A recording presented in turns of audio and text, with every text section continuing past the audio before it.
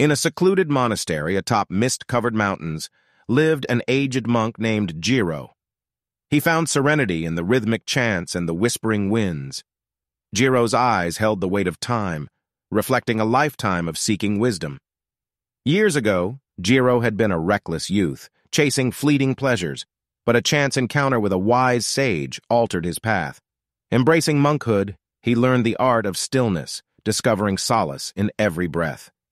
Jiro's reputation as a healer grew as he used herbs from the mountains to mend bodies and spirits. One evening, a wounded traveler arrived seeking aid.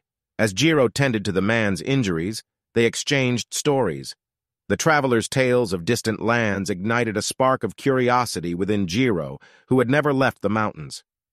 With the traveler's departure, Jiro felt a pull to explore beyond his sanctuary.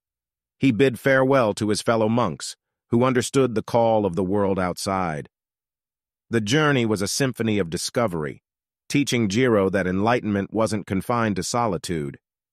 He carried his lessons back to the monastery, enriching the lives he touched with stories of distant horizons and the beauty of balance.